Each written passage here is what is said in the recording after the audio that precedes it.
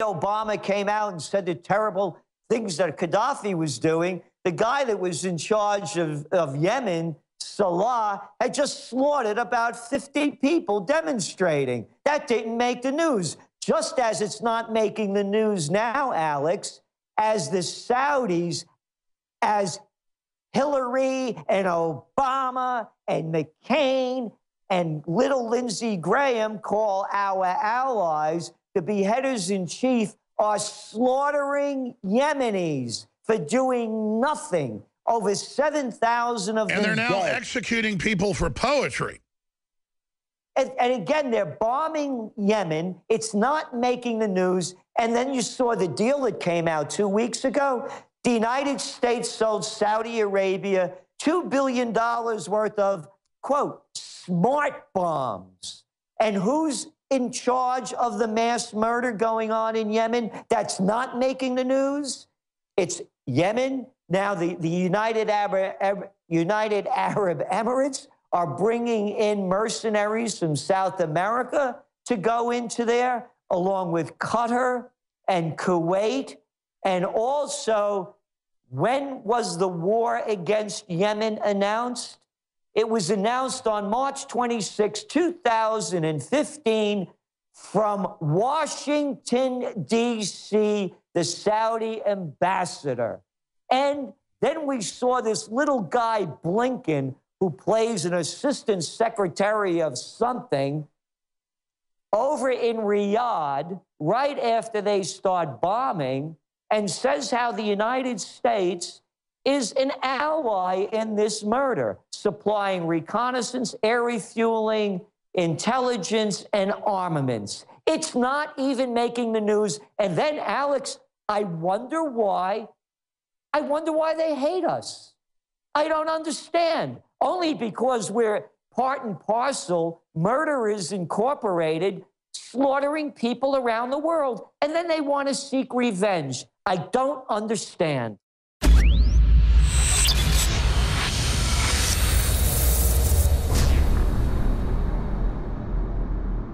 You guys have the exclusive for, which is a product called Deep Cleanse. And why I'm so excited about it is it's a unique formula, almost like the iodine crystals. We have two unique products that nobody in the world has. One of the most amazing ingredients in the world, and it's called shilajit, and it's actually known as blood of the mountain or rock sweat because thousands of years ago, as a matter of fact, this ingredient was only given to the elite of the elite. Thousands of years ago up in the Himalayan mountains and in Tibet. And we wanted to put this in stuff for a couple years, but we couldn't get an organic form. Right. I mean, so let's explain. I mean, this stuff's so good, we couldn't put it out for years. Right. So I had to actually, it's kind of like the iodine crystals, finding a source deep in the earth that we could get the cleanest source available. But in Tibet and in Nepal and in the Himalayan mountains, thousands of years ago, they watched these monkeys. And during the summer months, the monkeys would go up into the mountains. Now you're being racist against monkeys. And they would pick this black substance from the mountains. And so in Russia, they actually, it grows in Russia in the mountains and in the Himalayas and only in the summer. And shilajit is actually the decomposition of up to 7,000 different medicinal herbs. So it decomposes, all these different herbs decompose in the Himalayan mountains and the volcanic soil up there. And what happens in the summertime... So it's almost like an oil from... Yes, it's high in fulvic acid, it's high in humic acid. Because they're always claiming oil is really from decomposed animals and plants. There is some oil that is based from fossils, but most of it's really abiotic. But so this is a true fossil source? I mean, explain it to me.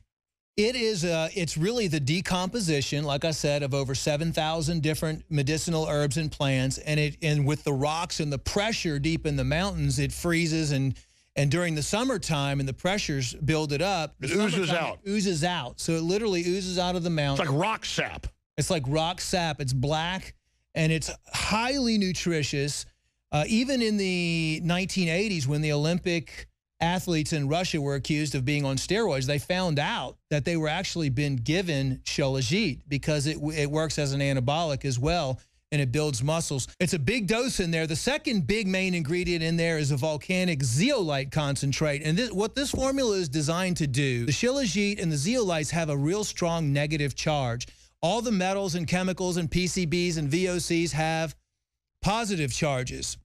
So these go in, they grab it, and then they safely eliminate it through the body so you can become healthy. I mean, this is an amazing formula. I wish I actually had it, but because this was an exclusive INFOWARS Life product, you're the only one in the world that has this formula now. And, you know, there is going to be a limited supply available when you sell out because you can only harvest this once a year. How do people take it? How is it recommended that this be done? Just a daily dose? Yeah, daily dose. The instructions are on the label. You know, of course, I kind of modify it for each individual. It depends on what your lifestyle is. I mean, honestly, the best thing to do is for you to avoid all these chemicals and toxins in your environment and try to identify them and start slowly reducing them.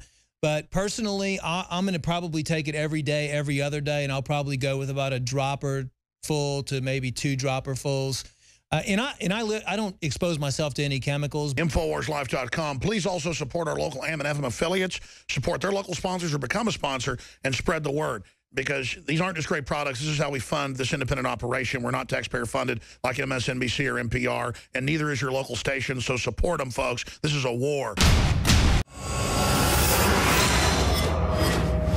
This is how a new dark age, ruled by a totalitarian new world order, is ushered in. 345 global sycophants burned 300,000 tons of carbon dioxide to meet in Paris to impose a legally binding carbon taxation plan that will be proactively enforcing climate justice. The first legally binding carbon reduction plan the people of the world have faced. This afternoon, French police fired tear gas at a group of demonstrators close to the Place de la République. There was a planned demonstration, a climate change protest demonstration that was supposed to happen today. Hundreds of thousands indeed were expected, but it was cancelled because, as you know, there's a state of emergency in the country at the moment after the terror attacks in Paris. And we salute the people of Paris for insisting this crucial conference go on. An act of defiance that proves nothing will deter us from building the future we want for our children. Obama has already spent $784,825 on his motorcade alone. The New York Daily News reports President Obama's flight to the City of Lights emitted roughly 189 tons of carbon alone, burning 19,275 gallons of jet fuel, reports the Daily Caller. His entire trip will send more carbon dioxide into the air than the combined emissions from 31 U.S. homes over the span of a year. When you don't have to worry about a positive return on investment, you can waste a lot of taxpayer money. There's hardworking Americans whose money has been invested. And I keep hearing this, there's an element of risk.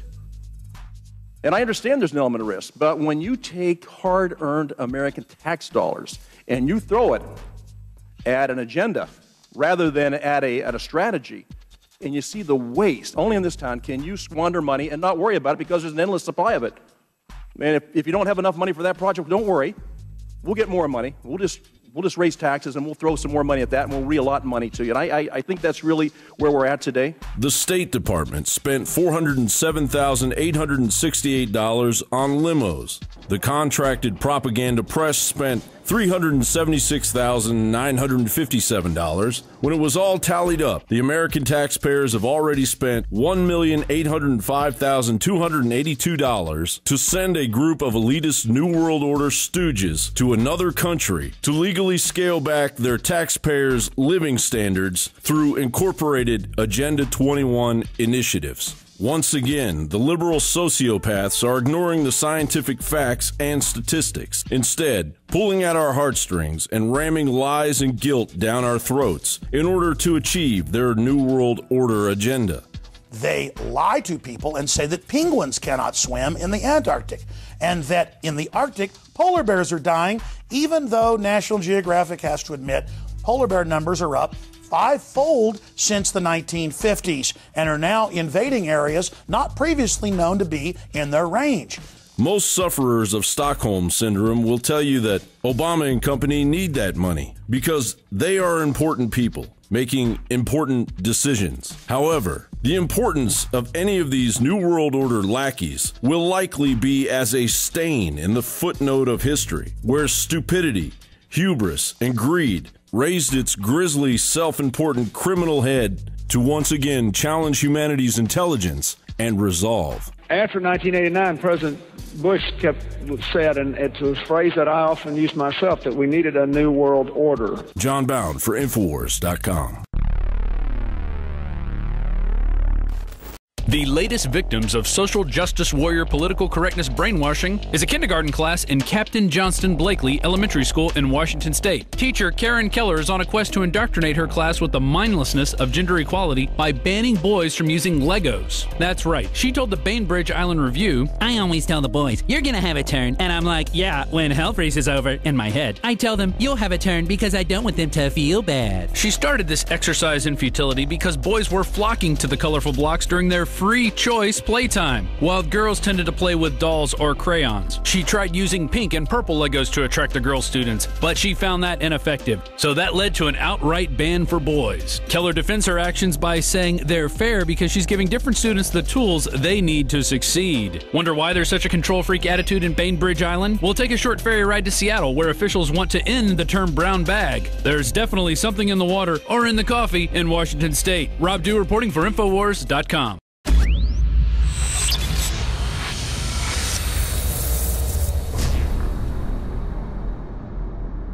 Did you know that only 6 corporations control 90% of what millions of Americans see, hear, and read every single day?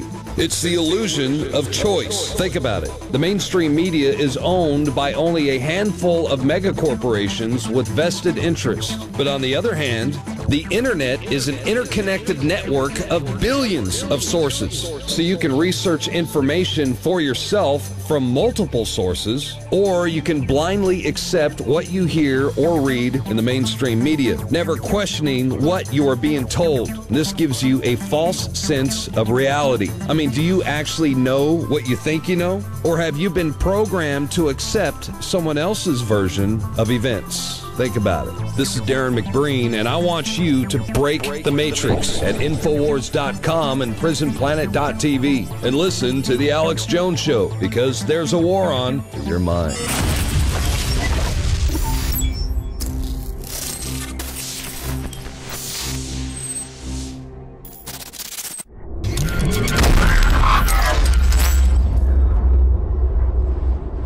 According to a recent BBC report, Turkish President Erdogan has warned Russia's President Vladimir Putin not to play with fire over his country's downing of a Russian jet. Erdogan is refusing to apologize to Putin over the tense events where Syrian-backed rebels using American arms blew up a Russian rescue helicopter responding to a downed Russian fighter jet that was shot down by Turkish military forces. In fact, Erdogan has accused Putin of slander for insinuating that Turkey buys its oil from ISIS. He told France 24, "They are lies, they are slander. We have never had this kind of commercial relationship with any terror organization.